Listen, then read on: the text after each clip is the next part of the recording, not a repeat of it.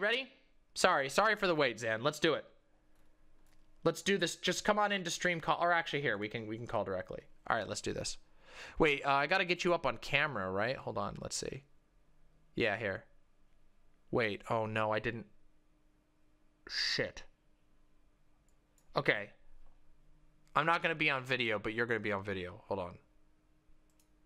There, I'm calling you. Hey, can you hear me? Yeah, I hear you. I don't want to be on camera. Oh, I wait, just no woke up and I don't even have a shirt on. No worries, no worries then. Here, all right, let's get you up on the list so people can see. Yeah, thank you. Yeah, no problem.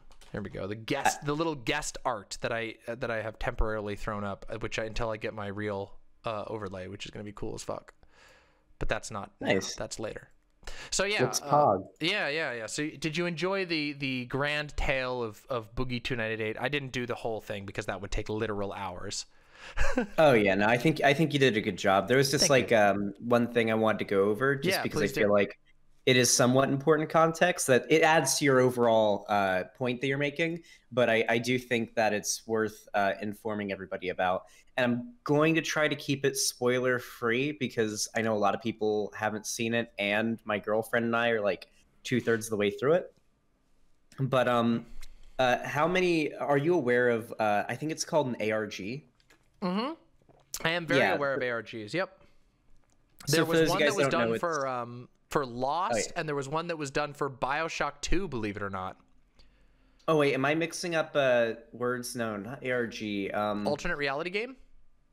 Yeah, but in the sense that it's like a series that's done rather than so much of a real life thing, right? So yeah, I mean, I think there's a couple of ways that they're structured, but yeah, like Slender Man, yeah, like Slender Man was more than that though, but yeah, it's an ARG, yeah. So I'll explain like the backstory to it. So there is a YouTuber that goes by the name of McJuggernuggets. His real name is Jesse. You'll have heard him mentioned a few times in the Boogie video that you showed on the stream. Mm-hmm. And Jesse was the creator of probably the largest scripted series ever done on YouTube. That was like meant to appear real. Back when the series happened, these videos got fucking huge. They went viral, tens of millions of views on many of them, and they managed to keep the fact that it was all scripted and not real under wraps basically the entire time. There were obviously holes that were poked into it, but for the most part, the vast majority of people who saw it were not aware that it was fake. No videos were uploaded out of character through the entirety of the multiple years this series took place, and they were uploaded daily. And this series was called broadly the Psycho series. You probably seen videos of like Psycho Dad mows over video games. And basically Jesse played this just out of college, sort of neckbeardy, like gamer boy who was living with his parents, and his dad and he loved video games and he wanted to be a YouTuber, and his dad wasn't cool with it. And they would constantly get into these conflicts. And over the course of years, the story evolved until it hit a breaking point. And I'm not going to spoil too much, but one of those breaking points was Jesse being stuck in this room in the basement. And in this room, he was restricted to only being allowed to film in this room, and he wanted to upload videos still, so he would just rant into the camera. And he ended up building this effigy out of styrofoam. And one of the main part of the effigy was a styrofoam head, which you'll notice was in the effigy that Boogie was beating the shit out of, right? And it sort of formed like a cross. And then he like had like a little bit of drywall from a different story sort of taped to it. And he basically went crazy in this room, right? That was like the character going through a ton of shit. Right. And then a couple episodes later, the series ends up ending, right? However, many of you will also know that Boogie did a similar thing, though not as dedicated as what Jesse did. He did the Francis character. And Boogie's real-life wife played the character's sister. Yes. Now, in real life, something happened. I agree that something probably that was Boogie's fault caused the divorce to happen. I can't know for sure, but it's so hard to find anything verified. Yeah, it's so difficult. Yeah.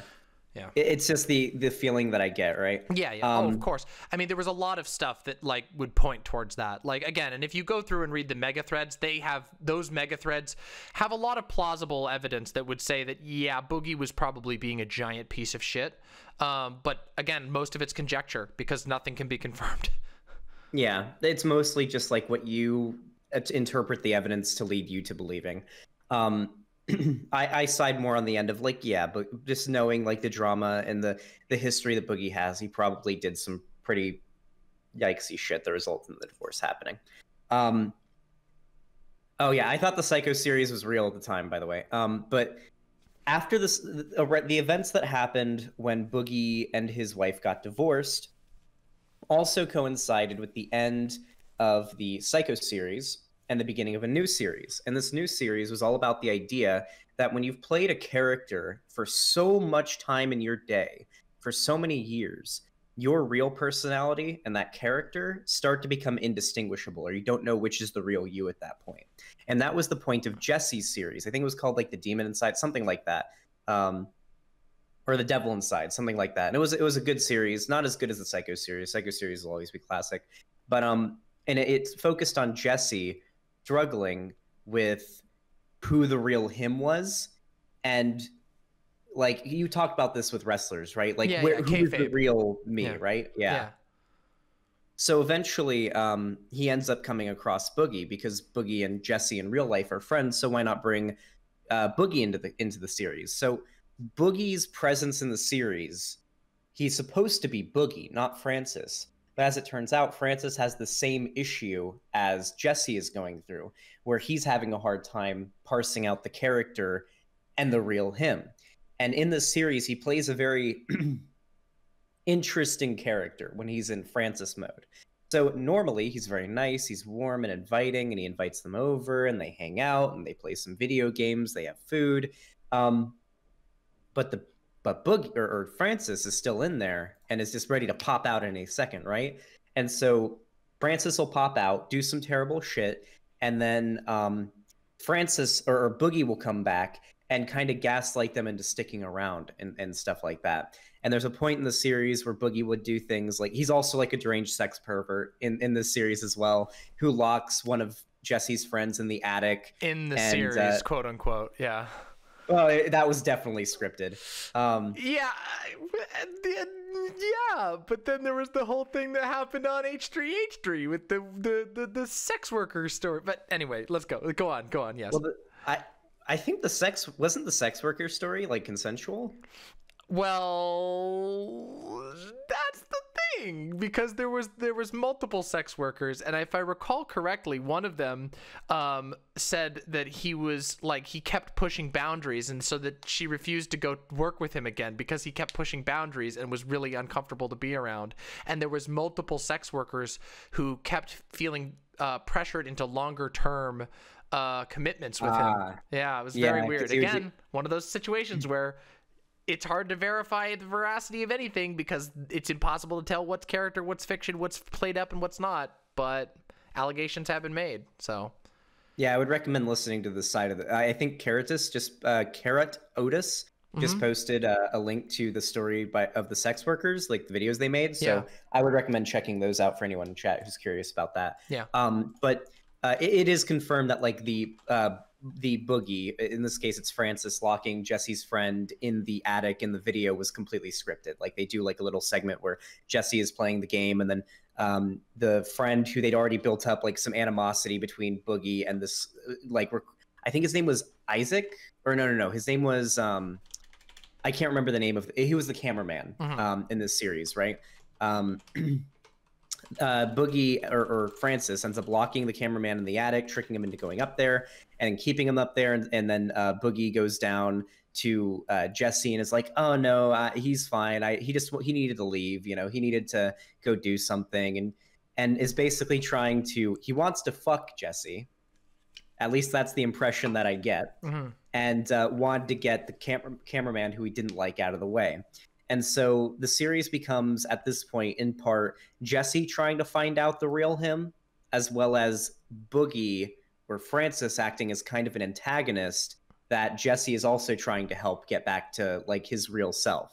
And so that part that we watched in the basement in that room, there's still the writing on the wall from the Psycho series originally, is when they locked Boogie in the basement. and we're like, all right, you need to chill the fuck out. You need to calm down and get back to your real self. You need to switch characters again.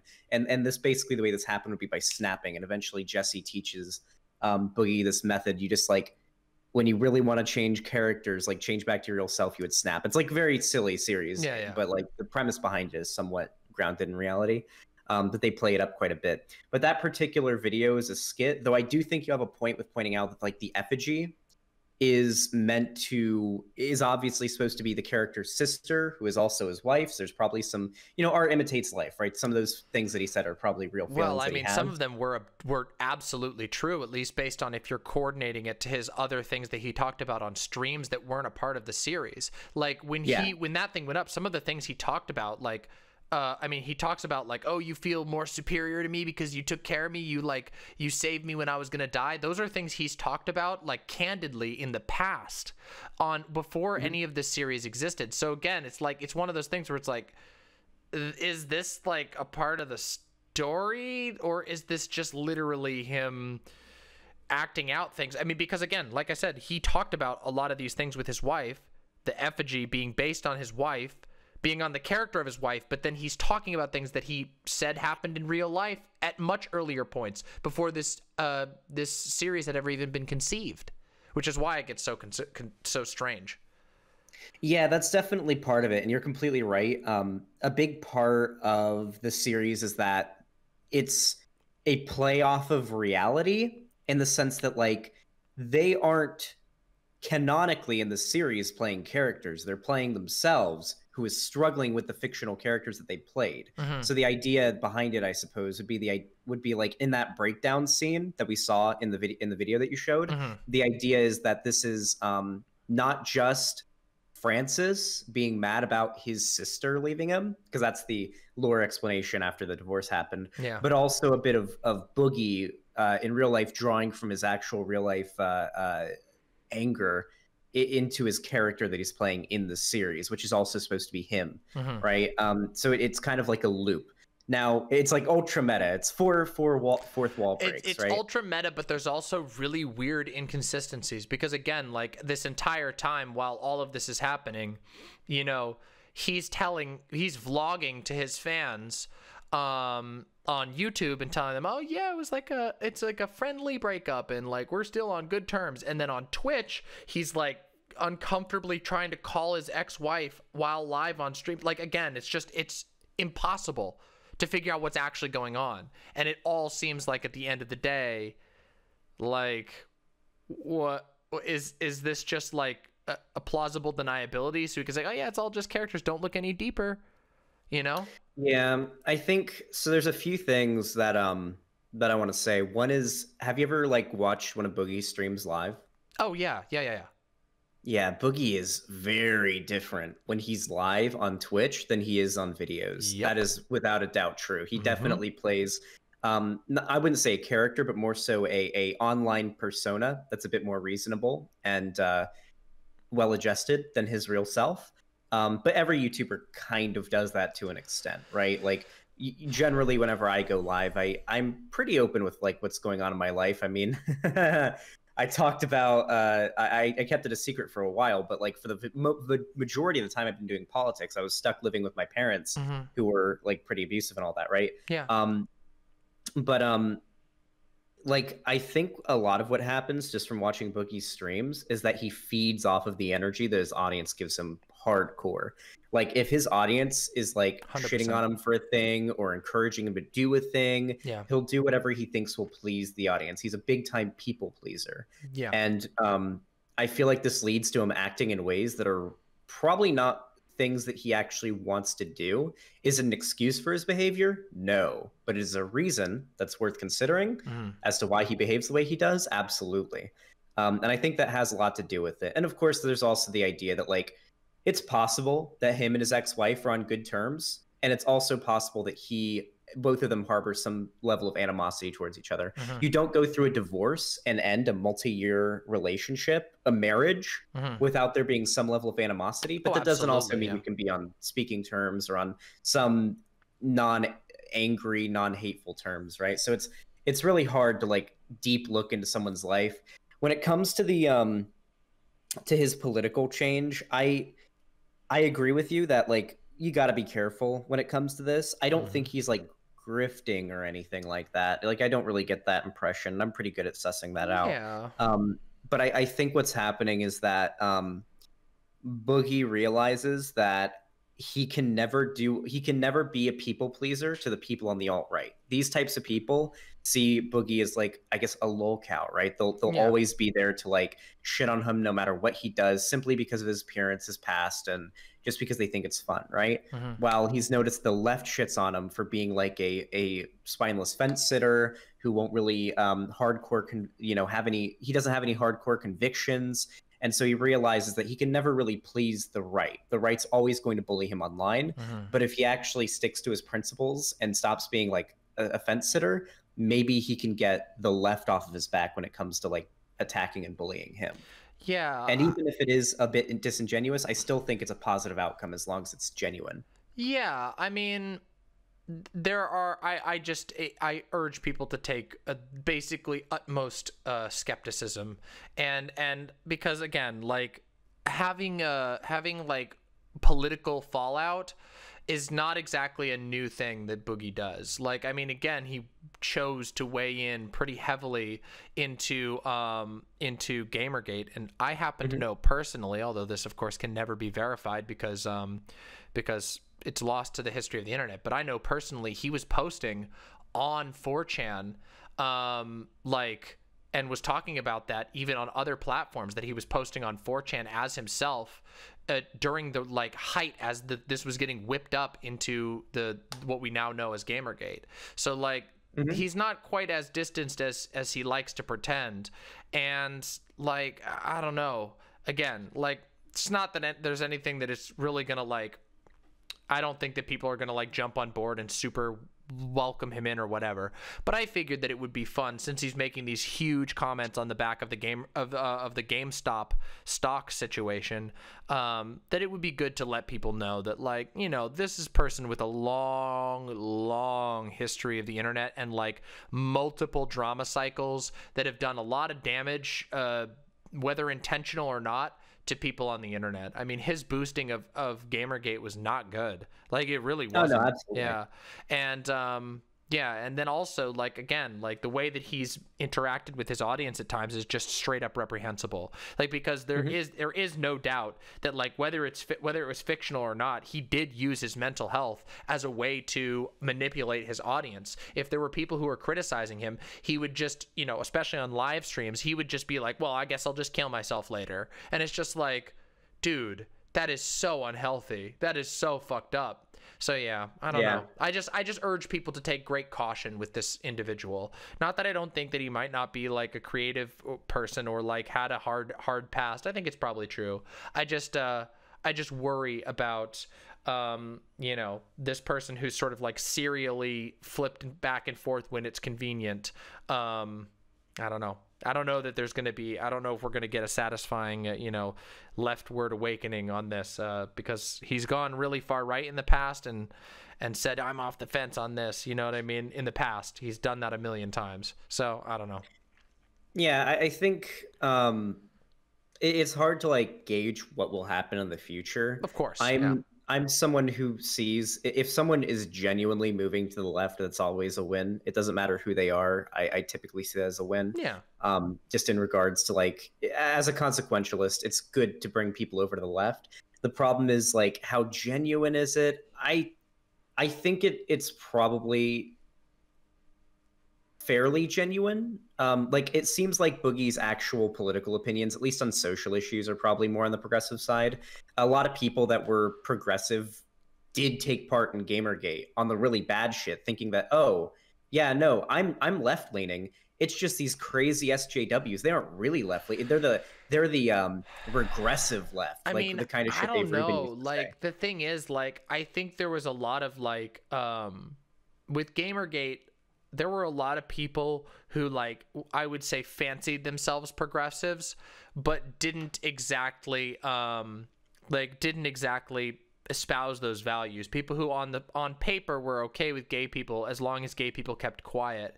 And like, I don't know. Like, again, I spent a lot of time on the quote unquote ground very quietly in Gamergate, taking notes and watching things and seeing how things unfolded and poking and finding out what I could find out. And unfortunately, I mean, the reactionary element is undeniable. I think a lot Absolutely. of the people who like were genuine progressives ended up like really, really turning hard against it. And later on, if they were fooled in, but I don't really, I haven't really seen that with a lot of people. And there's a certain element of people who are involved who just want to pretend like it never happened. But the fact of the matter is that it did, and it hurt a lot of people, and it has poisoned online discourse for like 5 years. But I don't know, it is complicated. I do generally agree that, like, hey, I'd rather have a Boogie 2988 that's like mildly or really badly left wing or whatever, than a Boogie 1488. That much is for sure. Yeah.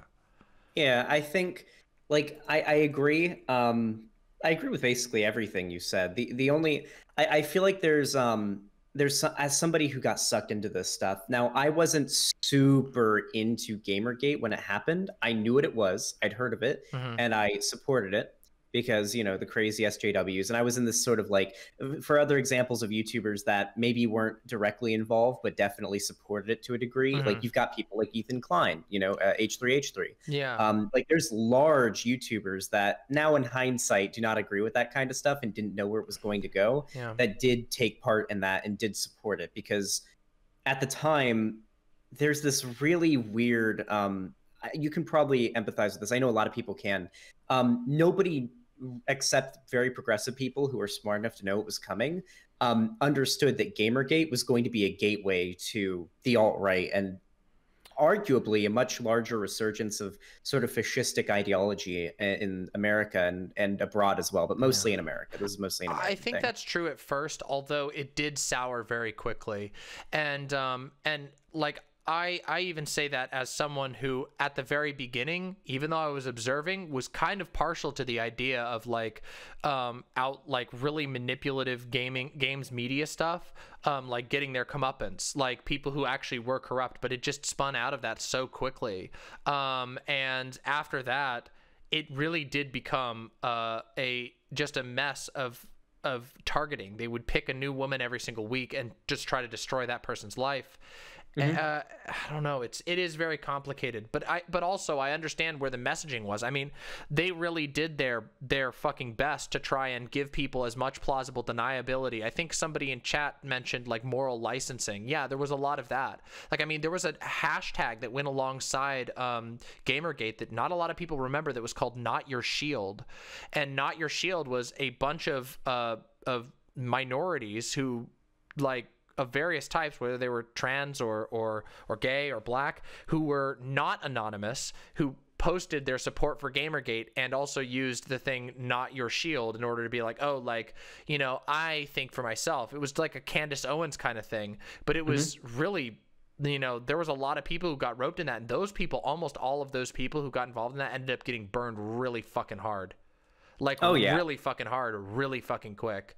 I don't know. Yeah, in hindsight, everyone should have been able to see it coming. Maybe that's just because now I know how these ideologies work and how completely irrational they are. Yeah. But to a lot of people back then, Gamergate, I don't think was the cause of it, but was an inevitable symptom of sort of a more like right populist push that was happening in America at the time, due to, at that point, what, 6-7 years of a neoliberal president in Obama? Well, I mean, and also there was deliberate manipulation within Gamergate. Again, like, it should not be underestimated how Milo Yiannopoulos getting involved in Gamergate really super early on, at the behest, I believe, if not of Bannon directly, at the behest of Breitbart. It's Breitbart's like leading editorial staff, and Andrew Breitbart, like they went right in, and this was early on it. Milo Yiannopoulos used his like comparative, like his status as a journalist and as a minor celebrity, and people's general ignorance of the fact that Breitbart was a right-wing magazine, to get into places, to get onto podcasts with Sargon and all these people and boost them up, specifically with right-wing money and right-wing support. So that was very, very much manufactured.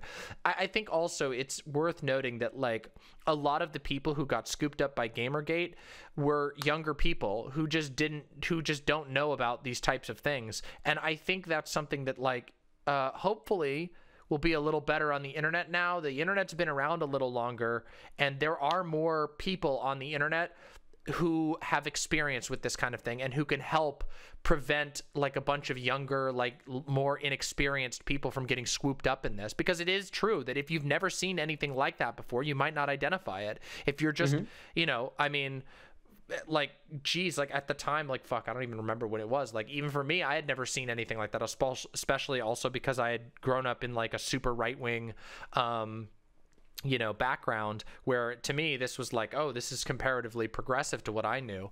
But yeah, anyway, yeah, I think that like the fact that there is better social structures on the internet than there used to be, slightly, actually there is still than that period for sure. Then that's probably rather hopeful. Yeah, so. No, I think so.